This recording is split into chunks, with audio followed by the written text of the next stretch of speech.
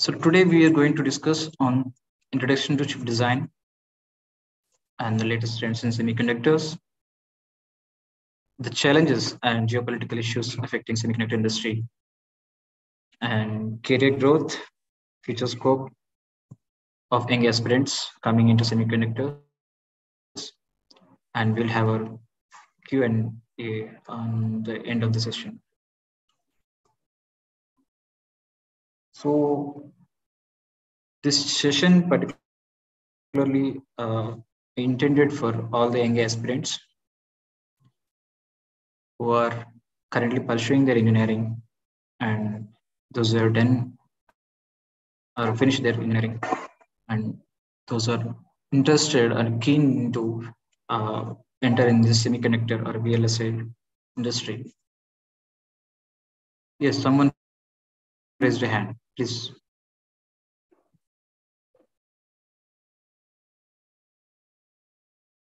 Anyone has a question? Okay, yeah, let's move on. So the biggest challenges that we have in the current uh, generation or the current young aspirants is the lack of guidance, the lack of motivation. So lack of guidance is something which is either from the uh, environment, just college environment, or from the seniors, or from the respective family members who are already into the industry. So it is individual responsibility to find a guidance. So no one has enough time or no one spares their precious time in guiding someone, even if it is a family member. So everyone should have self-awareness and have their own guidance and find a best and correct right guidance. Similarly, the lack of motivation is what we see in the many young aspirants. So motivation has to be from individual, not from the other environment or any other person. So motivation has to be from individual. Yeah, I see a hand raised from Kazawali. Yeah, you can unmute. Want to ask something?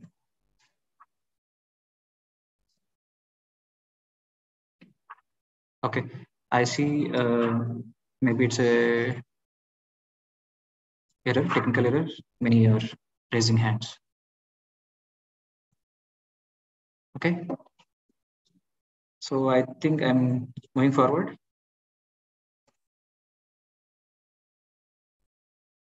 So I see these are the biggest challenges from many engineering colleges that we have come across engineers.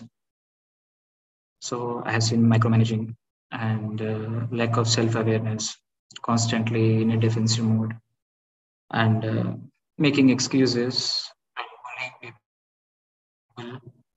So these are the uh, situations we have come across while dealing with the engineering graduates.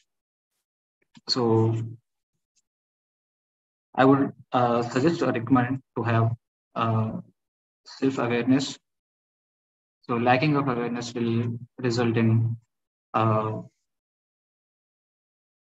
spoiling the relationships and becoming moody, and obviously you will not find any success. So have a self-awareness.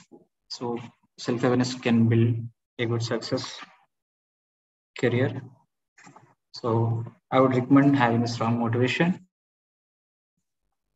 plus clarity in life, or you can call it as self-awareness, and find the right guidance which can give you or bring success to you.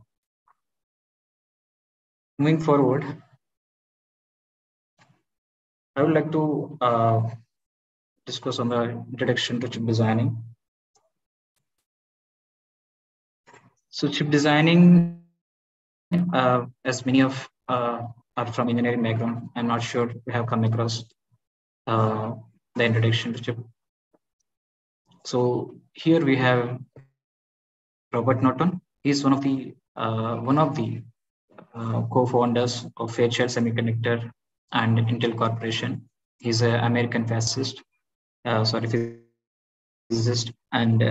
he is the first person to bring monolithic integrated circuit into the world, and that's monolithic is also called as microchip. So the first microchip came into existence, and he is one of the uh, inventors of this microchip. So we have many technologies and many integration technologies and fabrication technologies existing in this world because of some engineers like you currently coming from engineering graduation into electronics or electrical and communications, electronics and communications. So you people are so important to the world that brings technology to the world. So I see that the robot not on or any scientist or a physicist that you can name in the invention of all these transistors and ICs. So they all has contributed so much for our innovation and the digital world that we are living in. So all the modern IC chips that we use here, mostly are metal oxide semiconductor. So we are currently using MOSFETs, CMOSFETs, the advanced MOSFET technologies. Uh, so all these are possible because um, there was some invention happened long back in history, and we have standards um, in designing ICs. Okay. So first CMOS integrated circuit, as we see, it is developed in the Fairchild Semiconductor by Federico. So since then we have come across the 3D ICs. We are currently working on 3D IC integrated circuits. It is an era of integration circuits, and in fabrication we have the advanced MOSFET using silicon and gallium nitride. So we'll come across it. So starting from the aerospace and the pocket calculators to the current day-to-day life of every uh, individual in the world is using an IC in his hand in the form of mobile phone gadgets, um, ACs, washing machines, whatnot. Every electrical and electronic component that is being used in our daily lives are because of uh, these renowned scientists, and we have to acknowledge them, their contribution. So moving forward, let's discuss a little bit on the comparison between the CPUs, GPUs, and FPGAs and ASICs. So majority of the people are aware of what is a CPU because everyone is using a smartphone nowadays. So CPU is a central processing unit. It's an individual processor. It can be developed individually or part of any ASIC or or in the same of any SoC design. So CPUs will have high processing capabilities with high processing cores, and these are predefined, having this predefined instruction set, data packets. So these are uh, CPUs are developed to make make sure that if you want a system on a board, let's say that you have a PCB board, you want to have all components and use it for an application specific integrated circuit, then you need to have a processor. So if you are saying a processor, that means you are having a CPU there. So CPU is the core which will perform all the arithmetic logical operations, all the ALU operations. So CPU is the heart of any chip in the current era that we are using. And GPU, coming to GPU, it's a pure graphical processing unit. It is intended for processing graphical images and video data. So it is, the background would be the digital signal processor, the DSP, supporting GPU in terms of processing the data. So GPU is very much utilized and used in all the graphical video output devices like cameras, our mobiles, laptops, computers, and any image and video processing electronic device. So the manufacturers of GPU would be the AMD and NVIDIA. Globally, everyone is aware of these two companies, AMD and NVIDIA. So along with them, we have Intel. Intel is a very good manufacturer of CPU and GPU as well. So moving on to FPGA. So FPGAs are built differently, and the architecture is simple, but the cost of an FPGA unit is very high. So FPGAs are built in a very neat architecture and easy to design actually. So we have PLDs, millions of programmable digital logic cells. So FPGA has a different usage in the market, and Intel and Xilinx, Altera are other, and many other FPGA companies are there. Very much dedicated. They are dedicated in designing FPGAs and very much specialized in that.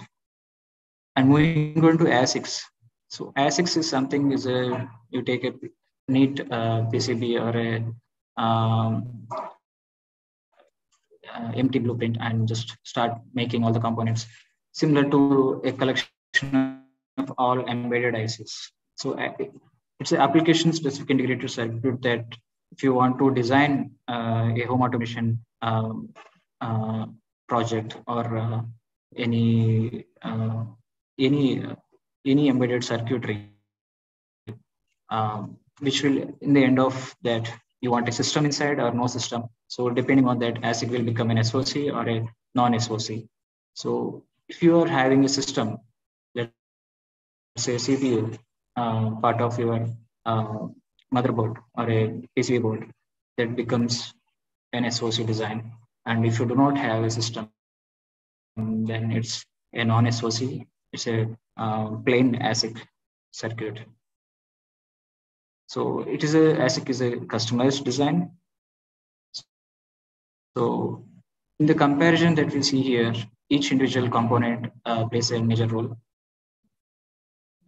in the uh, semiconductor and or a VLSI industry.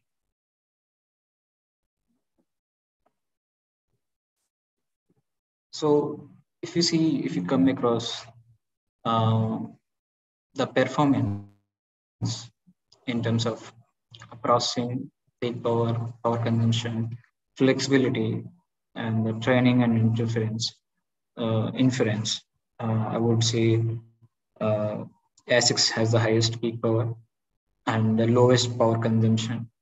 And ASICs are little less flexible because of the reason you have to handle multiple ICs or multiple components on a board. that's less flexible. And on the training wise, ASICs are the potentially the best for training.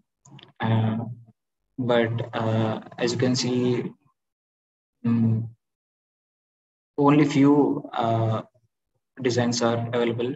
Let's say um, Raspberry Pi, Arduino boards, 8 mega, 8 mil training kits available for the engineering graduates who can start their learning embedded uh, circuits. So inference, I think ASICs are not focused on inference.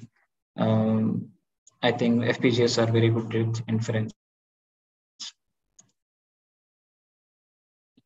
So moving on, as you can see, the life cycle of IC packaging, starting from 1980s to the current era, we have from MCM multi-chip modules to system in packaging SIP 1998 till 2005, and we have RF module introduced in 2005, and we have 2.5 IDs, 2.5D ICs developed starting from 2008. The background of designing 2.5D ICs started from 2008, and by 2018, in within 10 years of gap, we have come up with 3D IC technology. So 3D ICs are currently biggest trend that we see, and after 3D ICs, currently we are working on heterogeneous integration. This is still not in the market yet. Currently, the designing is still happening in foundries. Okay, we'll discuss a little bit going forward.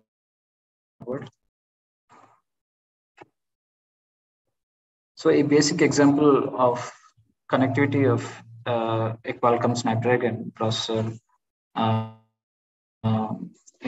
into a Raspberry Pi. So a Snapdragon combination with Raspberry Pi is Thunderberry 5. I think this is one of the nice SoC design that we have for any application specific, you can say. So as you can see, we have multiple components connected to Snapdragon processor. So CPU and the basic all module interference and the logic is written in this Qualcomm Snapdragon SoC, and you can connect all these peripherals, sensors, as you can see from LAN port to the 3.5 mm jack, mic, speaker, and USB chargeable cable, and you can have Wi-Fi, Bluetooth, HDMI, and USB. So all these are possible because you have written the Verilog code for each and every module that you are going to connect to this SoC to this processor. So processor is a heart of a chip or a board, which will process all the operations and control, manage each individual component on the board. So another example that we see, this is the right side. What you see is a Samsung mobile, and in the Samsung mobile, if you see the size of mobile phone, majority occupancy of the board is the battery.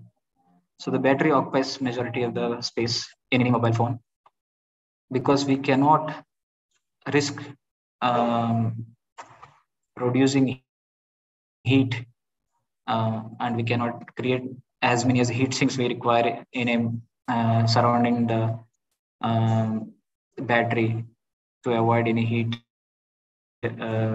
affecting this circuitry. We cannot do that. So we have to isolate battery separately with the chipset where you have all the components. So as you can see, Snapdragon uh, that is pointed out here is something you can see it here. This is the internal design of a Snapdragon processor, and you have flash storage. Flash storage is where you can um, provide external and internal memory storage units here, and you have maxim current and voltage sensor, thermistor terminal, and with the battery temperature sensor, and audio codec, which will connect to the GPU, and RF Fusion, and the Skyworks. So you have all these components placed in the circuitry, and Snapdragon, that you can see the combination of CPU and GPU. So this particular design that you see here, this is a 3D IC package. It's a collection of all the individual um, components like a CPU, sensor, control unit, 5G modem, Wi-Fi, uh, and GPU, ISP, memory, all in one place. It's a collective chipset. It's an SoC, Snapdragon SoC. So this is the reality of the electronic mobile phone that we use. Similarly, this is an Apple chipset. You can see the mobile phone structure would be a perfect rectangle with a rounded uh, borders, but if you remove the battery portion, the rest will be the circuitry, as you can see. So the circuit size is very small. So we have that level of technology node shrinkage to 2 nanometer and 1.8 nanometer. Currently, that is the trend that we are going. Intel, TSMC, Samsung, these manufacturing semiconductor manufacturers are ready with 1.8 nanometer technology. So the transistor size is so small that you cannot even see with your naked eye. It's the size of your hair. So we are trying to shrink the gap of technology between transistors. So as you can see, multiple vendors are contributed in designing a single mobile phone, even though we are just talking about Apple. Apple generally till last uh, 4 years, it depended on it depends on every third party vendor. It doesn't have its own manufacturing, uh, its own in-house manufacturing of all ICs. Later in 2020, I think Apple has started with the combination of Foxconn. I think Foxconn is one of the manufacturer for Apple, and luckily we have a Apple Foxconn manufacturing plant in, I think, Tamil Nadu. Okay, so India is slowly moving on to semiconductor manufacturing hub. So as you can see, multiple components that you have here, like 26 components. Each component is from a different manufacturing vendor. Well, those were expertise in designing that. So LPDDR, SDRAM, 4-die package, multi-chip memory is provided by Micron. Micron is a company that you can see situated in Hyderabad, but it doesn't manufacture. Designing happens in India majority. Manufacturing happens outside India. So see, on semiconductor, analog devices, NXP Semiconductors, Texas Instruments. These are all manufacturing companies contribute in designing one uh, mobile phone. Okay, so we have more opportunities when we have more vendors contributing to design a single electronic device. So we need to utilize that. So a small introduction to the flow of IC design, starting from system specification till packaging and testing. You have close to 11, sometimes, depending on the complexity of the design, we might move to 12 to 15 flows internally, but the basic flow structure would be same. So each flow, each point here you see out of 11 points, uh, chip specification is done by one engineer. So a group of real-time engineering designation people will work on chip specification. Uh, and chip specification will include design architects and RTL design engineers. Design entry come functional verification include the verification, design verification engineers. So each one is a designation. RTL synthesis, whatever the RTL design engineer has written the code in Verilog is verified by the verification engineers, and once verified, it will be synthesized into gate level. Once you do RTL is given as input and you synthesize it, you convert into gate level netlist. Then you divide the uh, individual modules into partitions based on the size and the location of the uh, modules.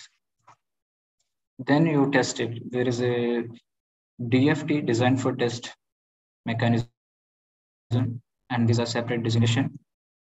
A group of engineers who are designated as DFT engineers will work on design for test, who introduce additional test mechanism into the existing design, whatever RTL design engineer has inserted, written the code. On top of that, you add test mechanism that will help in post-manufacturing and during the manufacturing also. During manufacturing testing and post-manufacturing testing, this mechanism, the logic that we insert during this stage is very helpful in troubleshooting, diagnosing, refurbishing.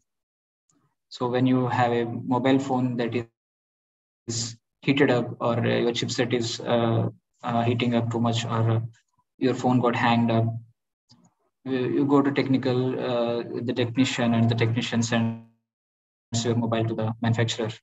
The manufacturer has to diagnose it. So if he has to diagnose it, you have to have a diagnosis logic inside existing during design itself. If you do not have the diagnosis or a troubleshooting mechanism, the test mechanism existing in the design, you cannot test the IC post manufacturing. Post that, we have floor planning. These all come into physical design parameters. So physical design engineers, those are working in this category, some from 6 to 11 are called physical design engineers. So few physical design engineers will work on floor planning, few will work on placement, clock tree synthesis, routing, final verification, and GDS2. So these stages are where you convert your gate level netlist into physical CMOS design. So your actual CMOS design will come and implement here. So this is the flow. So once you are done with all of this, you will give it to the fabrication for packaging and testing that comes into market. So this is uh, a mechanism where you design and you take the silicon ingots. Silicon ingots is a important subject, and everybody should know. Being an electronics student, okay, electrical electronics student, everybody should know this. because on what basis are you designing chip? If you do not have a silicon wafer, you cannot design any chip. Any chip in this world it currently exists in this world because of you have silicon wafer. On wafer as a substrate, you start building up your design. So wafer fabrication is very important, and we have wafer fabrication engineers also. So those who are working on foundries, they are specialized in wafer fabrication process. They dress like this in the labs and work on this process. So I'm not going in depth into the stages of wafer fabrication process, but it's a pure silicon coming from the sand. Make heat the silicon and purify the silicon required for our IC design, and we slice. I mean, we make a size of wafer of our required sizes, and we slice it, and this is a process starting from that.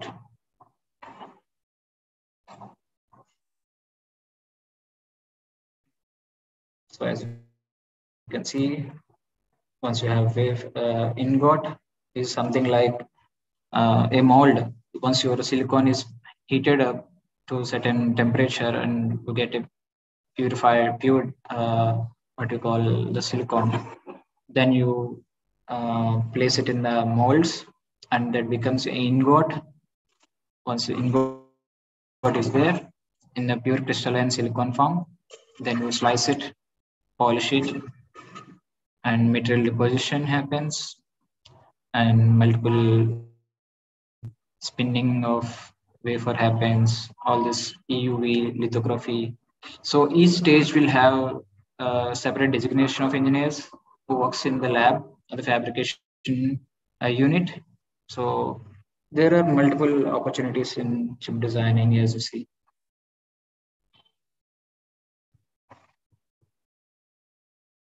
Okay, so coming to testing. So every chip has to be tested,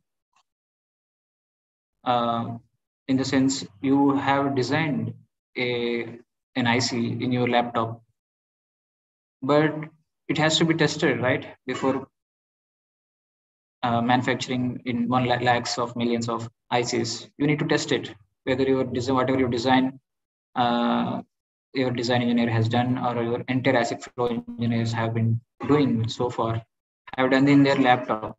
It hasn't been practically proven. So this test mechanism is very important. This is called automatic test equipment. So you set this machine configuring to this your particular project, and you load SOC design, your SOC design, whatever you have designed in your laptop, and then you take wafer suitable for your size of the SOC and all, and you test your design on a silicon wafer lively using this machine.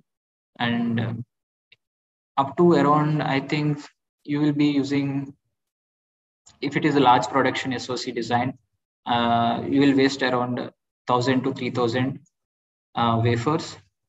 Until 1000 to 3000 wafers you test uh, and prove that your IC is stable and working as required, then you go with mass production.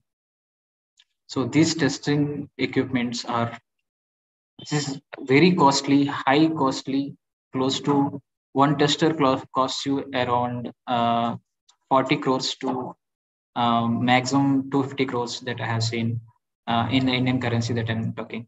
So testers are too costly. Not everybody can afford it. Okay, so the manufacturing plant of this particular tester is called Advantest. This Advantest manufacturer of this IC testing equipment is situated in Malaysia. I have worked very close in my experience, and I have tested many of the ICs that I worked on these testers. That's a good experience.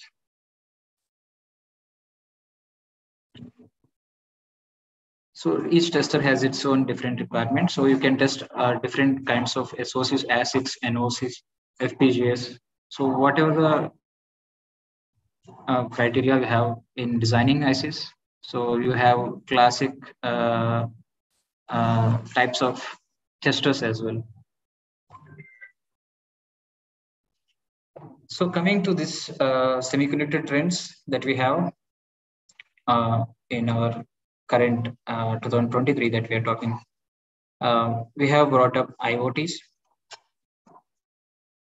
artificial intelligence, advanced materials, novel architectures, advanced packaging, 5G, in-house chip designing, fabrication technologies, automotive chips, and sustainable manufacturing. So the left side and right side, whatever the companies that we have highlighted, so they are specialized in designing or bringing innovation into this uh, IoTs or artificial intelligence or 5G or fabrication technologies. So we have around 1,336 startups and emerging companies that are working consistently only on these latest trends that you see. So 1.3K of companies are working, and only these highlighted ones are the top ones in bringing the innovation. And once innovation is successfully proved, the patent is proved, we make it as a standard, and that comes into market very soon.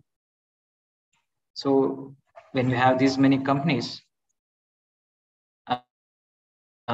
we have that many opportunities as well.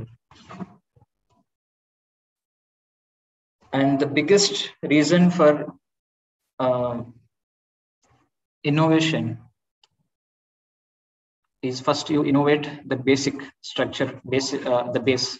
As I said before, if you do not have the silicon wafer, you cannot proceed forward in designing any IC. So we have brought innovation in silicon by silicon carbide, gallium nitride. So silicon carbide is used for high power, gallium nitride is used for high speed. So we are not saturated at silicon. We moved and we brought innovation, worked. We did a lot of R&D, research and development on silicon with other elements, and we brought silicon carbide and then gallium nitride. So as you can see, silicon carbide is currently being used in wind turbines, railways, solar panels, inverters, and we have both EV and HEV in both silicon carbide and high speed as well. So in gallium nitride, we have both again solar panels, the data centers, the PCs, AC/DC converters, and mobiles also. Even the latest advanced mobiles are going to get designed by this technology, gallium nitride, which is because your mobile phone needs high speed with less power. So gallium nitride is a one that gives you that benefit.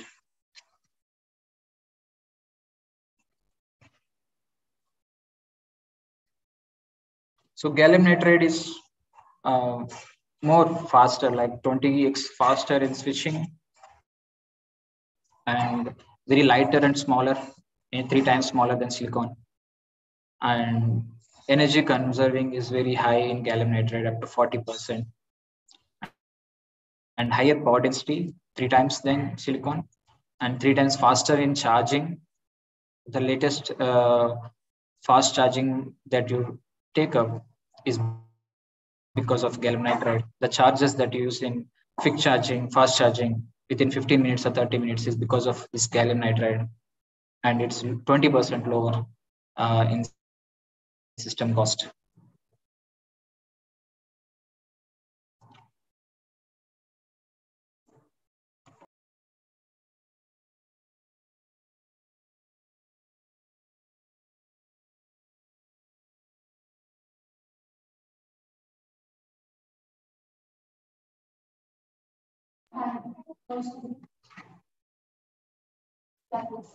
So sorry for the interruption.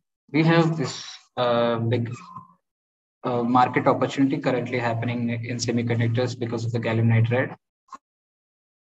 The advances podcast that we see, the solar panels, wind turbines, the 5G base stations, and all the TV gaming consoles, the latest LED televisions with the high definitions, are because of the gallium nitride. So the market opportunity is around 13.1 billion for gallium nitride, and whatever the market opportunity we see is across the world.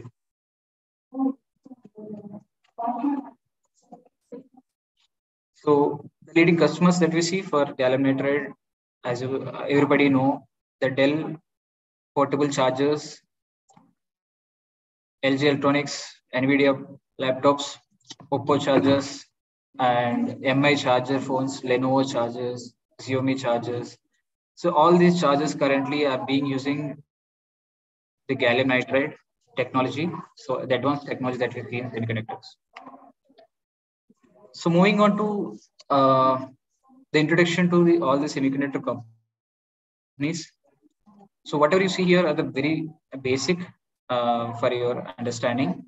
I just want to introduce here the different types of semiconductor companies in the industry. Foundries, which are foundries means it has a fabrication unit, and we have fabless companies that those are in the red column here. All these are fabless companies. These are with fab, and these are tier one third party vendors, and these are vehicle OEMs who are the customers who utilize this uh, fabless and fab companies to design their electronic uh, components or design devices. So moving on, uh, the current challenges that we have uh, in the industry are supply chain disruptions because of the COVID pandemic that we have seen the last 2 years or 3 years that we have come across, and the ongoing geopolitical issues, the tensions, which is causing disruptions to the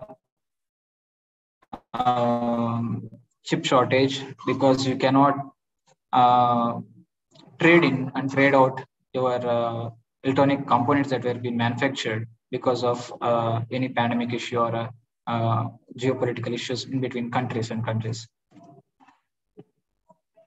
So the second challenges that we have is technology complexity and miniaturization. So technological complexity is where you want more features to be part of your IC or a device.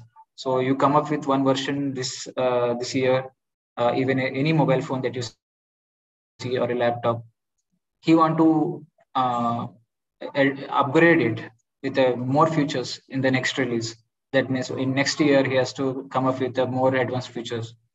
So the hardly if you have 1 year of upgrading your IC, in 1 year, when this IC gets designed, tested, packaged, and released to the market. So in 1 year, this much is happening. Okay, that's a small time that we have. That means time to market is rushing the companies to hire more engineers so that you can uh, work on you can reduce the overall design time to lesser time period, near lesser time period, and hire the most efficient engineers to bring quality into designing. And so all these are current challenges that we are facing. Okay, so again, we have latest fabrication technologies again, and integration technologies coming into market because of this technological complexity and smaller technology nodes. So all these challenges with time to market is the biggest uh, positive for one way and the negative for one way. Positive is that you will need more resources to bring time to market with a shorter duration, in a shorter duration. So you need more resources. We lack resources here. In semiconductor, resources are very lacking, and we need resources in semiconductor because of time to market and the latest technologies that are getting developed. So the next is the same, the talent shortage and skills gap. Excuse me. So talent shortage and skills gap is the biggest challenge that we are coming across, because even the EC or electronics and electrical engineers also showing trends in moving into software or other domains. Those, even though they are graduated in core electronics and electrical domains. Uh, so that is one biggest challenge here. So talent shortage is very much a problem in our semiconductor currently, and we have a very big skill gap coming out of the colleges. The students are not filled with the right gap. So as you see, if you have 1 year of time, let's say any one mobile phone, let's say Samsung phone. Samsung has brought S22 Ultra last year, and this year it has come up with the S23 Ultra. So in 1 year, it has made some changes to the design, and even a slightest change, even a single flip flop is being added into design. He has to completely, uh, I mean, all the engineers has to rework in designing the S23 Ultra again. So all the resources are very much needed, and in 6 months, if you design, in next 6 months, you can concentrate on testing and packaging and manufacturing, bulk manufacturing and marketing. So in 6 months, what do you expect in designing if you have less resources? And you are taken into the company, you are hired by the any semiconductor company, and if you do not have the real-time skills, like for example, material science, device physics,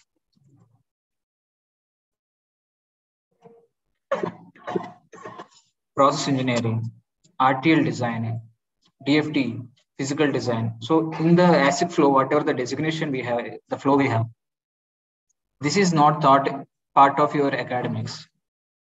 And companies expect with engineers to be hired with this knowledge, because there will not be any post hiring training happening in the semiconductor, because everybody is so important in semiconductor and so precious that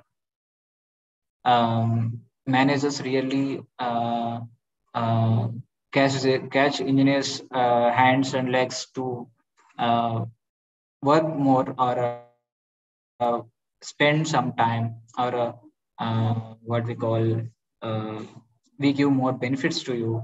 Okay, so this kind of all benefits that comes into semiconductor not present in the software, because this particular digital era is possible because semiconductor, and you are much valued here and valued.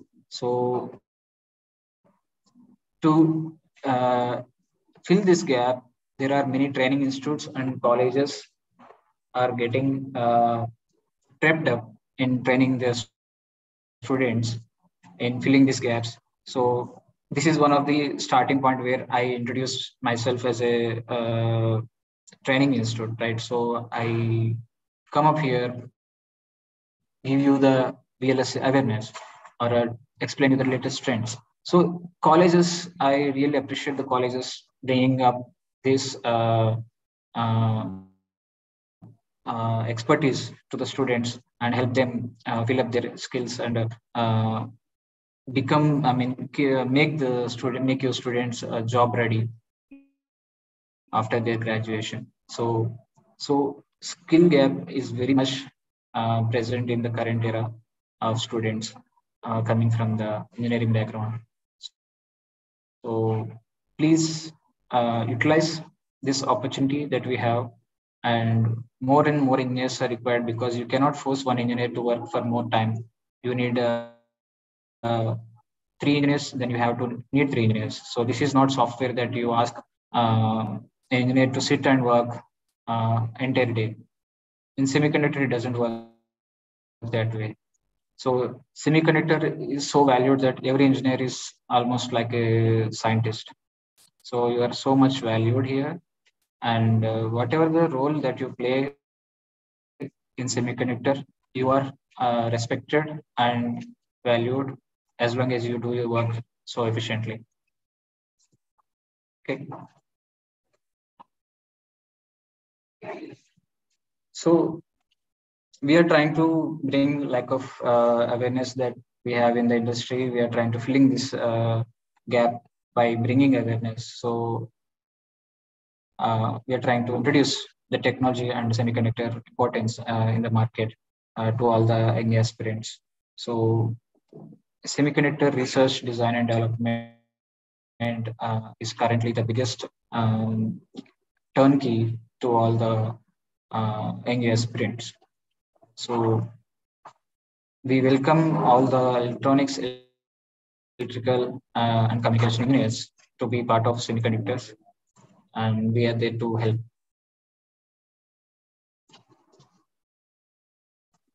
So I already see many of the companies like Cadence, Intel, Broadcom, Micron, Wipro, HCL, Cyient, Mostrel are providing the training, and they are tying up with training institutes like us in teaching all these real-time industry tools and the training programs in related to RTL designing or a DFT engineering or a physical design, and then make them reach the companies for a placement. So they need a trained fresher rather than a fresher. So as I said earlier, no semiconductor company trains you post hiring. Even in Intel or these all product-based companies hire students from IIT, IIITs, and IITs directly for internship, not for permanent position. They are hired as interns. They have to work for 1 year. They have to learn, and even in 1 year, no, there is no training concept. There are no professional trainers, dedicated trainers for training interns. The trainee, those who got accepted as an intern in the company, he or she has to learn uh, buddying up with the existing senior engineers, and they have to learn in 1 year, and they have to clear the interview process or the criteria to become permanent. So even for that top institutions, coming from top institutions, they have to go through all of this. So uh, please think, or if you have a skill that is filled by our these training institutes, if you're getting trained up in all these domains, you become a trained fresher. So you are easily taken into a permanent position in any of the company rather than an internship. So yeah, I think I'm going to wrap up the session with a little bit of real-time salaries that we expect from semiconductor. So RTL design, physical design, DFT, design verification. These are the four basic and topmost designations that we have in semiconductor. So as a fresher, the salaries that can be expected is 6 lakhs to 12 lakhs per annum. And moving forward with the 5+ years of experience, you are a senior engineer with 24 lakhs to 30 lakhs, 32 lakhs expected. So this is across all the domains, and you have a perfect work-life balance in any of these domains that you see.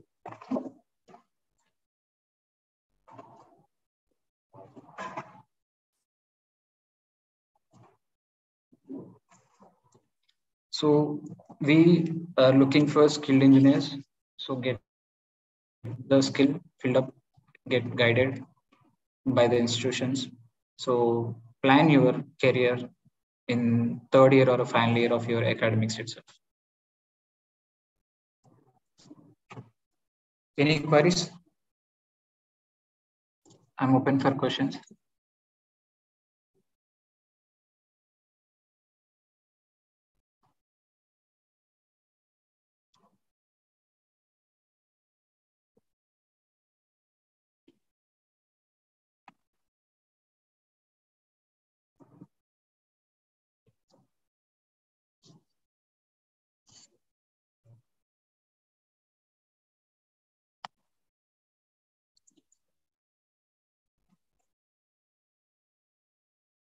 If you want to, if you have a query, you can ask in the chat.